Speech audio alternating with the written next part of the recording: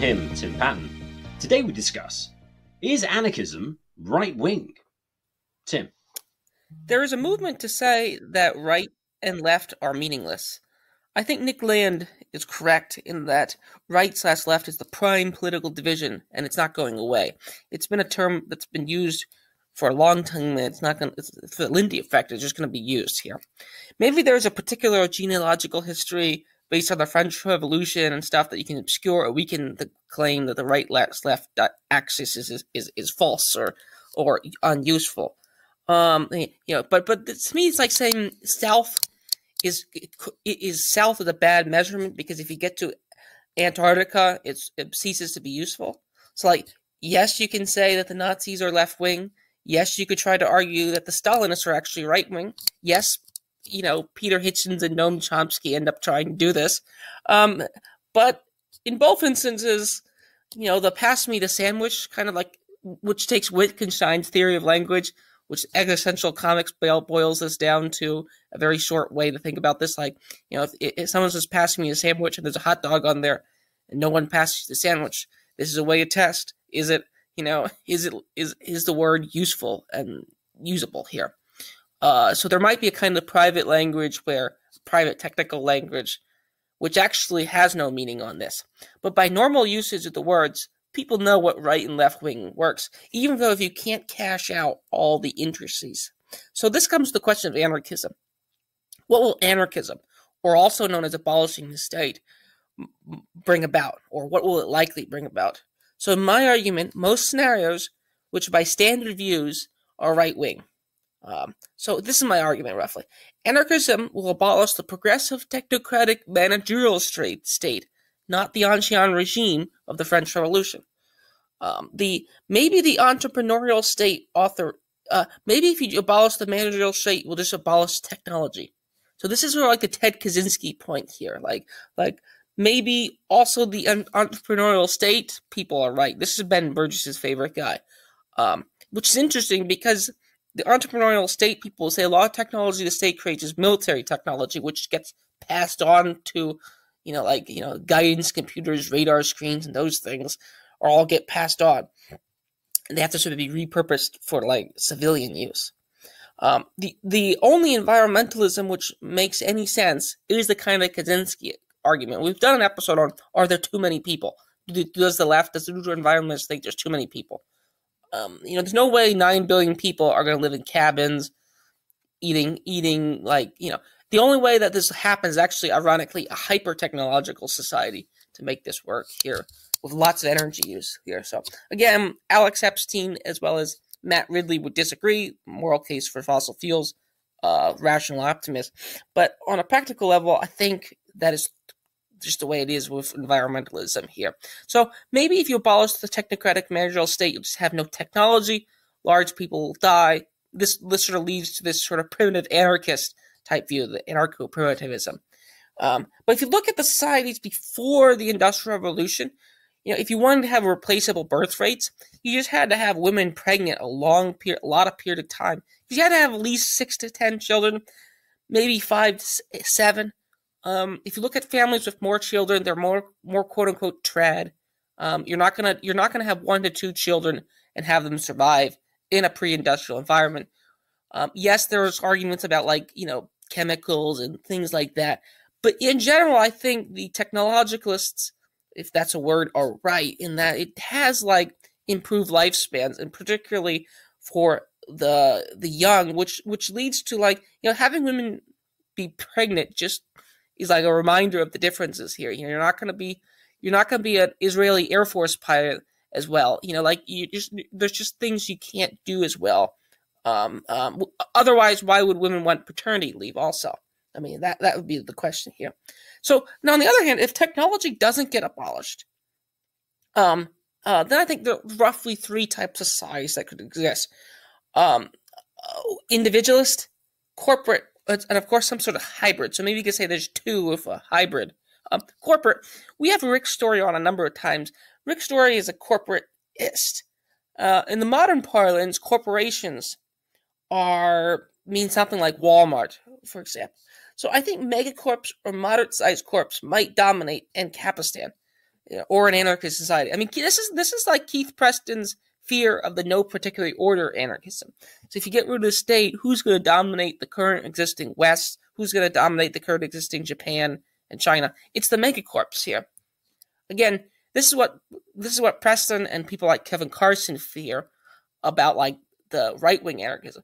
But this goes back to our episode we did with him on whether a society without elites can exist.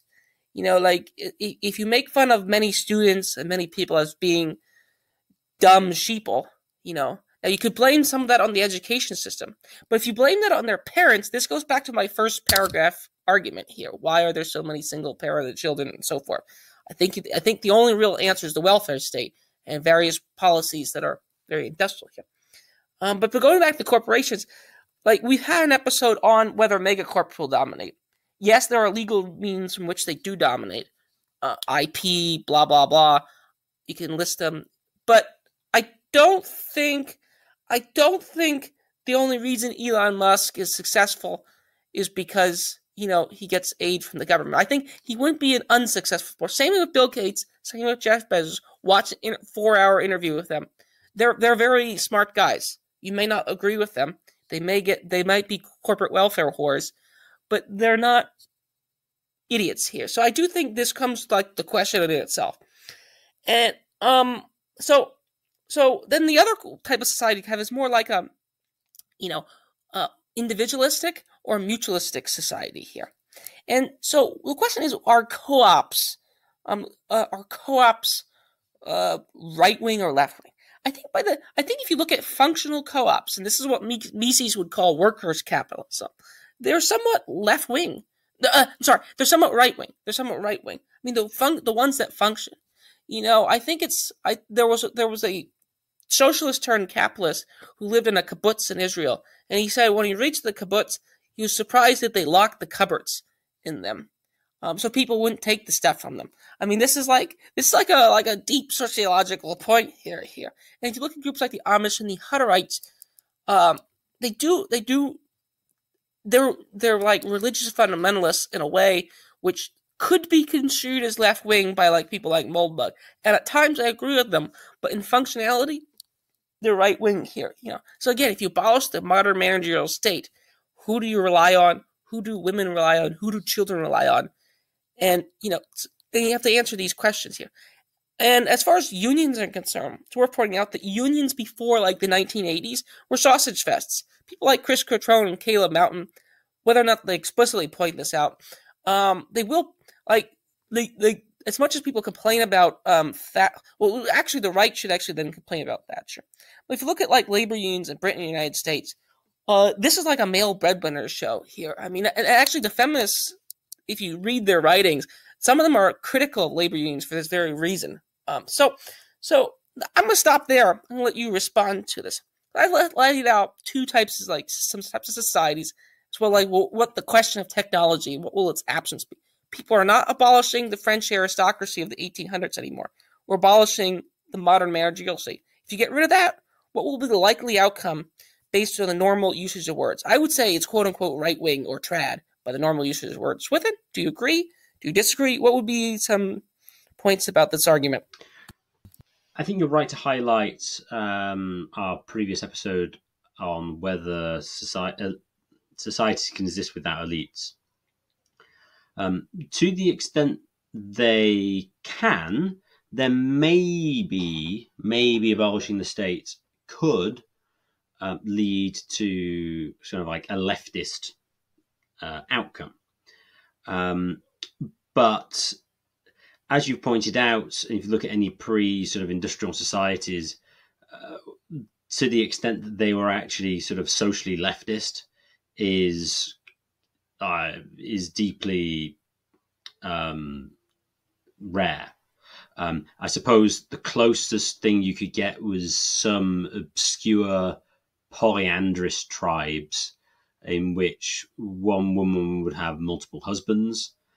But they're very rare, and from memory, they only took place in societies where there was astonishingly scarce resources, and so they wanted to try to keep the population down. That would probably be the closest, but I imagine if you looked if you look close at that, I still wouldn't be I'd be surprised if it wasn't patriarchal. Even if you had multiple husbands, I imagine there would have been elders who would have been male. So whilst there may be some elements of socially leftist societies prior to the Industrial Revolution, they're scant, and it does seem to be the natural pressure, selection pressure of reality gets rid of them. And as you point out about population replacement and things, maybe the societies that were culturally leftist could exist for a short period of time, but there's something going to last for very long. Because if it's the case that technology disappears because their children will die and they will die off. And so I think you're right for that. The hope for the leftist society is that they can keep technology going and maybe be able to continue a similar trajectory as we have today. Again, I suppose that's to some extent possible, but without welfare, that seems to be unlikely because, as you point out, where are the women going to get resources from? I mean, they could all work, maybe, but I mean, effectively, to have the leftist society with abolishing the state, you would need to somehow create non-state institutions that would inculcate society with values which align with current legislation on things like anti-discrimination, etc. Maybe as well would give, any woman who happens to have a child gets given some sort of welfare money. So effectively what you would need to do is to sort of reconstitute the welfare state on sort of voluntary lines, which again seems deeply unlikely, because why would anybody put money in to a general fund like that? It would seem unlikely. Again, the values of people could change, but it seems to me if people are going to put the hand in their own pocket, they're going to hand it out to people either known to them, or they're going to give it out to some sort of fund which deals with a specific problem. Maybe there's sort of very poor parents and the children have bad upbringing of they're poor. Yeah, maybe you might get some subsidy for that, some sort of charitable organization. That's entirely possible. But when there was lots of charitable giving, say in the 19th century, they actually in England, they then ended up having to get bodies that coordinated charitable giving, because the charitable organizations realized that the people would go out in the begging bowl, and then when the other charity came around, hid it, the bowl which they had begged with, and would fill, and to fill it with even more money. So those sorts of constraints would seem to exist. That's recorded in a very interesting book called The Welfare State We're In by James Bartholomew, which was printed probably about 20 years ago, maybe even longer now. That's an interesting book. So, yeah, whether the probability of getting a socially leftist non-state society seems unlikely. You may get sort of little communities on the side. Yeah, they could be, but they're unlikely to be mainstream. They're going to be similar to some extent, like the red light districts of cities, for instance. They're going to be on the margins. They're going to do their thing. They'll be left alone, but they're hardly going to go mainstream. It would seem very unlikely. The question, I think, then is whether it would be economically leftist. What would the income distribution be like? I think we discussed this before. I think it's probably going to be more equal, but I severely doubt it's going to end up like the position of that Kevin Carson relates to, because some people like leading and some people follow, and it's even true of men, or very true of men. And to the extent you're a follower, you tend to get paid less than if you're a leader. And then, of course, there's IQ differentials as well. So whilst it might be the case that being politically connected and be able to navigate, and I do think it's interesting that people say technology increases IQ requirements, and so it means it's more difficult for the non-cognitively blessed to access a decent amount of resources.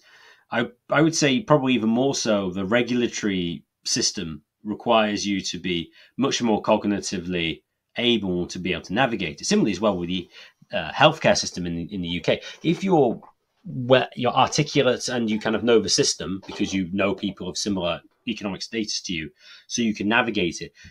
The NHS is still not very good, but it's significantly better for somebody who's a bit stupid because they don't know how to work the system. Because systems, you need to know inside information. You'll be quite articulate for them to take any notice of you. So there are ways in which the regulatory state increases IQ requirements to having a decent level of income. But it's still the case that there are going to be people who are going to earn more than other people. So as I say, it's probably going to be less unequal than it is today. Is it going to be the sort of equalitarian paradise? I think no. So those would be my broad thoughts on the issue. So I think you're essentially correct. So there's like a decision tree that breaks down here. So you have a stop. Can you abolish the state? And if you answer that question, yes, then will a technology abolish? And you can answer that question, yes, it will. Take the sort of Ted Kaczynski type line.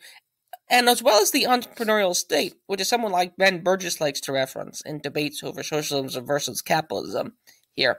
Like, if you think the state is the real driver of technological growth and you want to abolish that institution, okay, as well as a maintainer. Now, the question of maintenance of technology is a question which I didn't get into here. So it could be that the future anarchist society doesn't develop new technology. It just maintains the current paradigm here.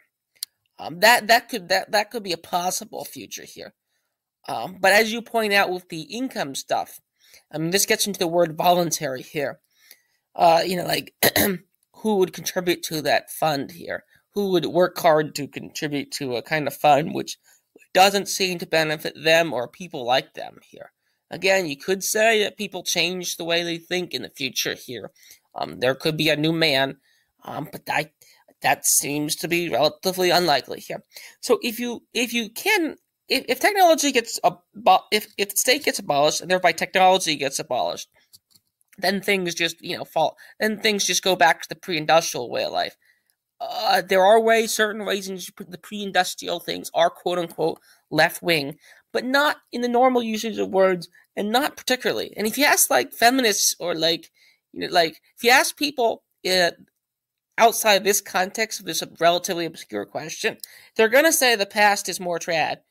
Whether that's true or not, again, is a sort of historical question here. But if you look at like the way in which older people, or just like really old people, view their marriages here, there are a lot more. Like if you look at like my grandparents, for example, like they're all dead now, but like they're a lot more in certain ways trad than by the uses of those words than things like that. And the feminists would point this out in the normal context of debates here over like modern versus historical marriages here. So if the technology can be maintained, to go back to the technology question here, that's the interesting question here. But this just turns into a procedural economic question, not necessarily an ideological question here. Because I do think a lot of the egalitarianism we have is dependent on the technology here. So I'll just hold that question to be somewhat agnostic on the answer to that question here. So let's just suppose technology does stay around or continue to innovate. The continue to innovate thing becomes a sort of a counterfactual problem. I mean, it could be space communism. This is kind of like a meme on like random dissident Facebook forums. Maybe that, if you assume some sort of post-scarcity society, maybe that just winds up to be the case, that we get the sort of the society that Keith's critic Goofy Gillis wants, or Kevin Carson wants. Although Kevin Carson, I wouldn't call a space communist either. So when I look at like Keith Preston's critics as well as some of Keith Preston's friends like Paul Gottfried, they call him right-wing. And I think they're right, in the sense that if you abolish the modern schooling system, for example, which is one of the key elements of modernity here, you're going to, what will people learn? I mean, and who will do their education? Now, for people who have, like, no parents, they'll just be like, they'll either fend for themselves, they'll be like feral children, or they'll be, like, sent to, like, the future for them is kind of bleak and all over the place. But for, quote unquote, everyone else, elites, the working class, the working poor, they're going to send their schools to probably, like, religious schools. I mean, who's gonna put up with children and educate them if you're not getting a 30 to 40-year pension? I mean, as much as teachers and educators complain about being underpaid, they're probably not. And in that society, the education will be done as it always has been done, and it still in certain places is done. But, like, the Catholic Church, random Protestant churches, homeschooling. And so if you abolish all these, modern school system, again, people are just going to grow up differently. And people know that because people are alarmed by the rise of homeschoolers in the way they think differently, in ways in which they don't think like people raised in the modern school system. Again, there are, like, Ivan Illich-style left-wing critiques of the school system here. And you can also make them at private schools, which are private in the sense that they're not funded through taxpayers. So there could be some leftover of that. There still could be people like that. But under these scenarios, you might get more yeoman proprietor types. So maybe they are right. Like, if you get rid of the education system, it'll change the way people think. People will be more independent and so forth. But this goes back to more like an individualistic thing here, and I'm of the view that individualism it might not be. Now, this goes back to, like, whether left-right is a useful paradigm. I'm not sure, again, whether you could put that on the left or right category. And I'm waffling somewhat here, and this goes back to my first point. But, like, certain forms of individualism strike me as right-wing, and I think Keith Preston's critics, as well as Kevin Carson, would say it. Like, wanting to start a business. I mean, this is like why do men start businesses more often than women in general historically? Well, I think it's a kind of like, you could almost say it's like a kind of egoism. This is where everyone's a bit of an Ayn Randian in the sense. So, like, who's going to start a business? Oh, I have an idea. I can make this restaurant work, or I can make this shop work, or I can be an electrician, my own electrician. This is not something a sheeple would do. This is kind of individualism, egoism here that is required here. So again, if you just think about, maybe there's just new men that come out and, like, they're all, complementarian and like not competitive. But again, I'm suspicious. What do you make of these comments here about Swithin about, let's just hold technology will remain rough it is. We're not going to talk about space communism. We're not going to talk about a pre-industrial Ted Kaczynski environment. But let's just hold technology where it is. What do you think is the likelihood that if you abolish the modern managerial technocratic welfare state, that, yes, that's a mouthful, that as well as the schooling system, people will become more, quote-unquote, right-wing in the normal way we think about things, and starting businesses, starting families, and so forth? I imagine, what would be your pushback and what would be your areas of agreement?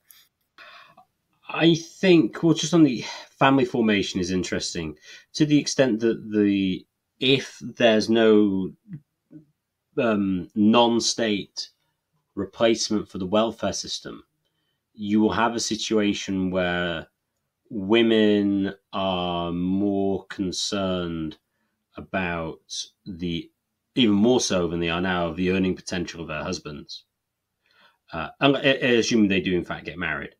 Now, you could argue that with technology, then they can still be childless.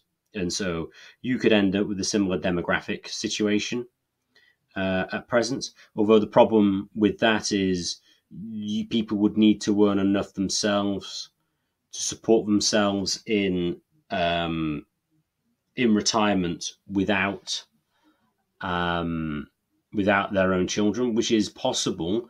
But the problem is, if you have any investments, stocks, shares, or whatever, then the profits that are going to be made in the future would be dependent upon people working for them at the time to make the profits to pay you any dividends to keep you alive in your old age. So I think that kind of demographic problem would still afflict such a society. And absent large levels of immigration. But then you get to the question as to whether the anarchist society is going to be relatively open-bordered or closed-bordered. That's where sort of Keith Preston seems to be very much sort of right-wing, and that's where his critics like. And it's interesting because Keith would consider himself sort of like a cultural leftist, really. And he is in certain respects, but I think his critics are right that if he went through with his ideas, the results for most people in the society probably wouldn't be that sort of like culturally leftist, unless of course Keith thinks he may well just think it's an elite thing. If you happen to be sort of the bohemian type, that's fine, you can do it, but for societal health, that needs to be left for a small number of people who can do it, and they're left alone, but everyone else just does their normal thing. Or maybe he thinks that's just what would result. I'm not sure. Oh,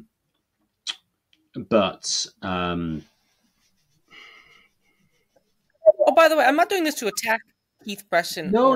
Necessarily. Well, attack him on an intellectual level, I am, but not on a personal level. I don't mean to do that at all. I just think just the way his arguments lead. So, so yes, I mean, with current technology, you would maybe be able to have more of a leftist society. I mean, even if you were to try to keep replacement rate fertility, you could still do it and have women pregnant for a comparatively short period of time of their lives. That would allow more sort of female quote unquote freedom. But the fact that so if it was the case that women could earn enough and then become pregnant and then support themselves during pregnancy, that might work, but getting adequate resources to do that early enough would seem to be minimal. So I think maybe you'd be able to have it in the short run. I suppose my general point would be reality will tend more right wings eventually anyway.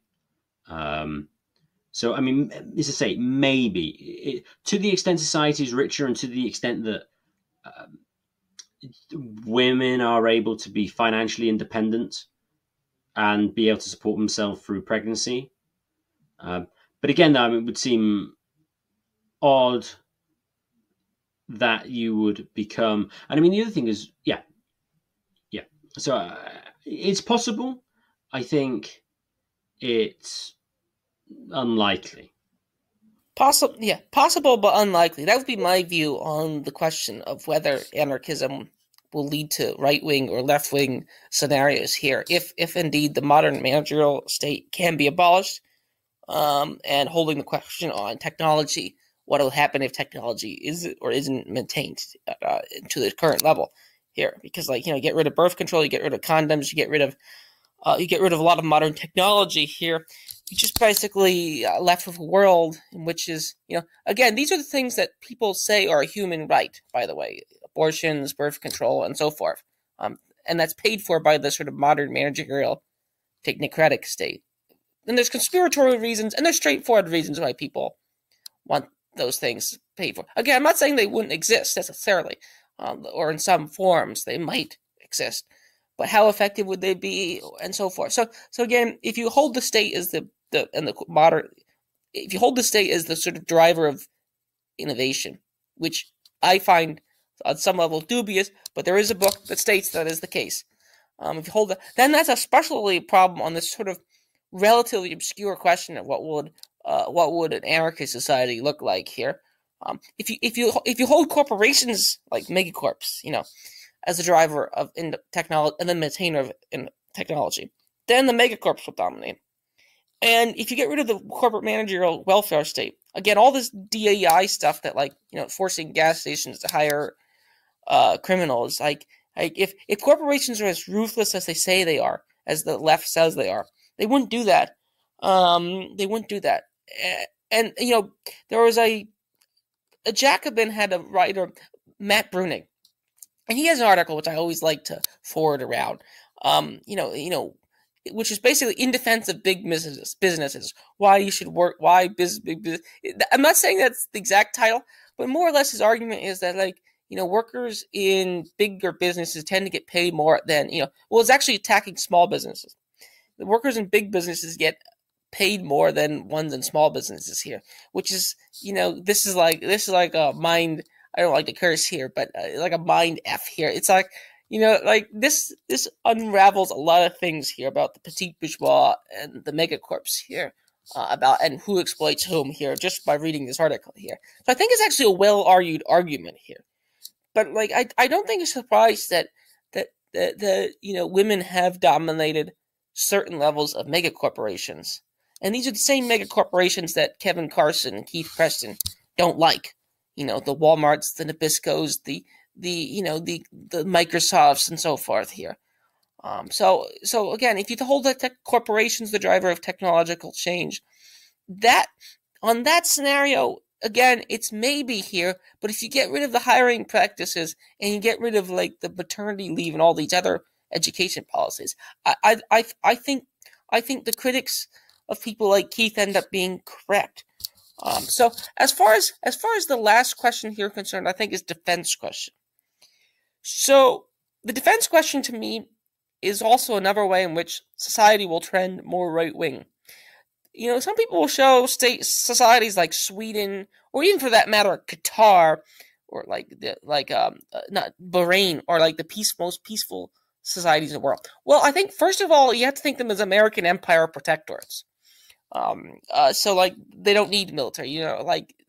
If you're reasonably culturally sufficient, so you don't turn into, like, El Salvador pre the current leader. You have no drug war, to be fair to. You're reasonably culturally sufficient. There could be the case that if you have someone subsidize your national defense, all you basically need to do, you also a kind of monoethnic society too, or at least for now. It could be the case that you don't actually need that much violence to maintain your society from foreign invasions, which I do think can happen, as well as you don't need much violence to maintain your society internally. Here, everyone just sort of gets along. You can walk on a subway at night without being harassed here. Walk on a subway at night here. I was watching a sports game recently. I won't tell you where, but it was funny here. Of course, they have a young woman as the on-field reporter here. And the game was 3 hours away, the upcoming game, and she stated that she did not want to take the train out of New York. She did not want to take the train out of New York because she didn't explain this explicitly here. But one of the male commentators say, well, yeah, you should, instead of driving, you should just take the train here. Or she said, ugh. So in a sense, maybe Dennis Prager's in defense of the freedom of the cars is right. She's going to drive here. So I find that kind of like a funny thing, because I don't know if you've read recent reports about New York, but there's a certain group that's been just purposely harassing. This was an article that Breaking Point's. Everyone's conveniently quiet about this here, but like this is like along the side here. But there is just a way in which certain societies, if you get rid of violence, it could be the case. But you have to ask the question: why are those silent societies so violent free? And that's a question which I just don't think people think about. And the only people who think about it are publicly verboten people, or people who are publicly verboten adjacent, like you and I, or at least read them or think about them here. So you have to think about, like, why are societies both internally and externally peaceful enough that you can actually just operate the way in which in certain areas you operate. Because, like, Singapore, you might be able to walk around and take the subways. But as, like, good left-wing anarchists know, Singapore has a very brutal punishment system here. Same way with Hong Kong, same way with Tokyo. I wouldn't want to be in a Japanese prison here. I mean, they're in some ways more right-wing than any British, Swedish, American, or Canadian prison here. So again, you could talk about like what to do about crime, and maybe punishment is that thing. And as far as defense is concerned, you could blame all defense problems on like the American Empire. But if you look before the American Empire, you had other empires. I mean, this goes into the defense rabbit hole. I do agree with Todd Lewis, for example, that like there could be defenses that you cannot, like on some level, it's just not worth defending yourself. I mean, this is what David Friedman would bring out here. But whatever defense you do decide to do, you're going to need males who have weapons. Everyone in Switzerland has an assault rifle here. You're going to need a kind of militia, or you need a professional force. Again, with technology, women can play a role, and like maybe not in hand-to-hand like UFC style frontline combat. But again, all these areas in which police work, military work, these are areas which are quote unquote right-wing by the normal usage of words. And the only way you get out of these is kind of like thinking about a new man developing here, which is a point I keep repeating here. So it's within internal and external peacekeeping, we'll say. Like, I'll use the word peacekeeping here, or maintaining peace. Assuming there is threats to that order, who's going to maintain it? And it seems like in an anarchist society, this just makes it more quote-unquote trad, or quote-unquote right-wing. What do you make of this argument, Swithin? Yeah, unless you have an army funded by the taxation or whatever, you're likely to get, I mean, we discussed before, to have a sustainable anarchist society, you're going to need, to a large extent, a volunteer militia, which should be male. So it's going to be more militia based like that, and so it's going to be more culturally right wing. So I think really the real argument is, when it comes to whether anarchism is left wing or right wing, is it going to be more? Are you going to have a relatively large amount of income inequality, or a relatively low level of income inequality? But that's really going to be the major distinction between them. The probability of cultural leftism is going to be minimal in the extreme, and so I think that's what we're going to come down to. Is the anarchist society going to be something more like I envisage, or something more like Todd Lewis envisages? That, I think, is really what would be the result. The leftism that you could have at the present is a result of technology, the modern managerial state, and having the welfare system and anti-discrimination stuff, and actually basically lots of force to prevent natural segregation, as it were, or separation, maybe a better, more neutral term. And I'd just like to thank everyone for listening. If you enjoyed this podcast, please share it with your friends and family, and subscribe to us on Podbean and on YouTube. The more subscribers we get, we higher get in the search rankings, and more people can access this material. And if you'd like to contact the show for any reason at all, please contact us at mindcrimelibertyshow@gmail.com. That's mindcrimelibertyshow@gmail.com.